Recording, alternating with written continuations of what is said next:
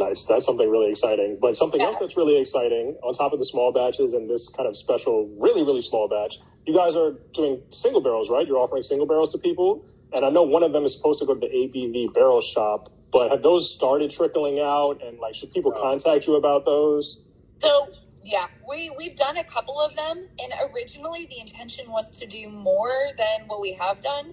But so there's a trap that you can fall into as a brand with single barrel. Because you obviously want to have some really, really stellar quality liquid available because it's on its own, right? It's like standing by itself. But a lot of people pull all of their stock out of like their best barrels to put into single barrels, and then the batch that they're ending up with at the end is like, oh, well, hell. So you have to use some of those unicorns in your blending to balance out the batch. You just do. So because the demand has been what it is and we've had to pull the trigger on another batch so soon, we had to pull some of those single barrels back in.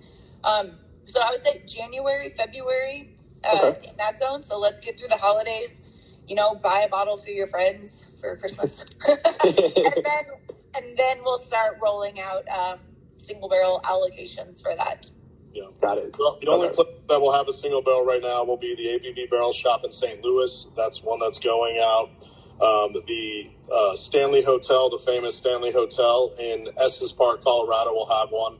Very nice. And Base Camp Liquors in Summit County and Ski County, Colorado, where all the ski resorts are, will have one. And then a couple local liquor stores in Denver, Daveco and Davidson's. But other than that, right now, just like Jackie said, we're focusing on these batches and making sure that we can bring the best quality whiskey through the best barrels to everybody. Okay. The single barrels are great, but they only go to sometimes, certain people, and we'd like to share the wealth and get it out there so that everybody can enjoy it, I think is an important thing. No, I agree. That's good, because there are a lot of people who want to get Hidden Barn already who can't get it because you guys aren't in all 50 states just yet. So that makes perfect sense. Yeah.